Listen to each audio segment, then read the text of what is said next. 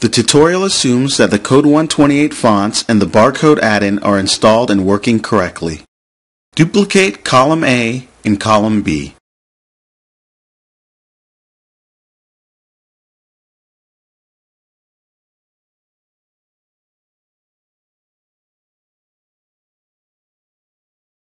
Select the cells in column B.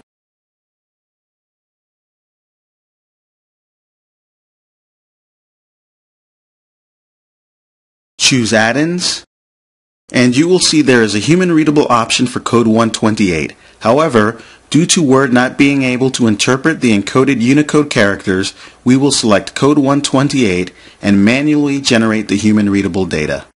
The add-in will apply the barcode font for linear barcodes. However, we will need to reapply the font after the merge. Save and exit. Open Microsoft Word. Let's perform a mail merge. There's an add-ins option in Word. However, we will not need to use it since the data was already formatted in Excel using the Barcode Add-in. Select Mailings,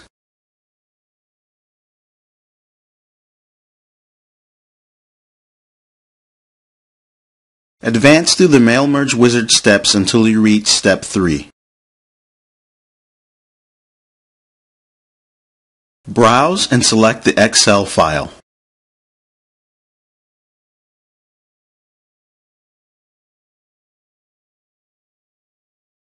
Select the appropriate sheet and choose OK.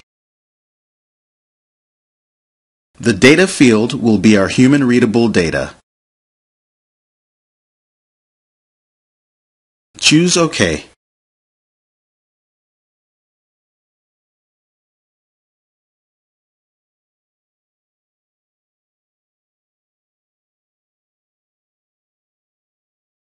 Insert the barcode and data fields, then choose OK.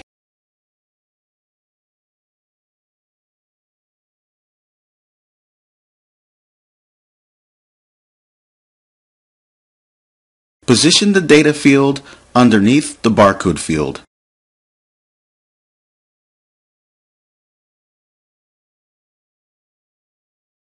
Choose Home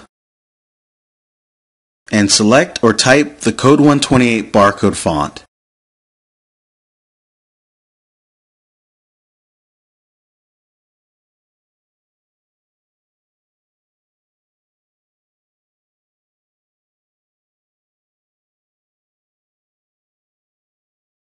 Center the human-readable data.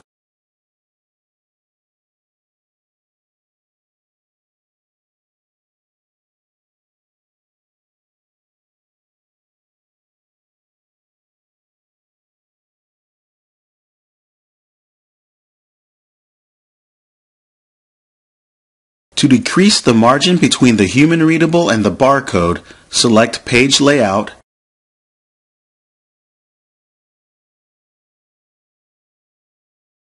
and modify the spacing.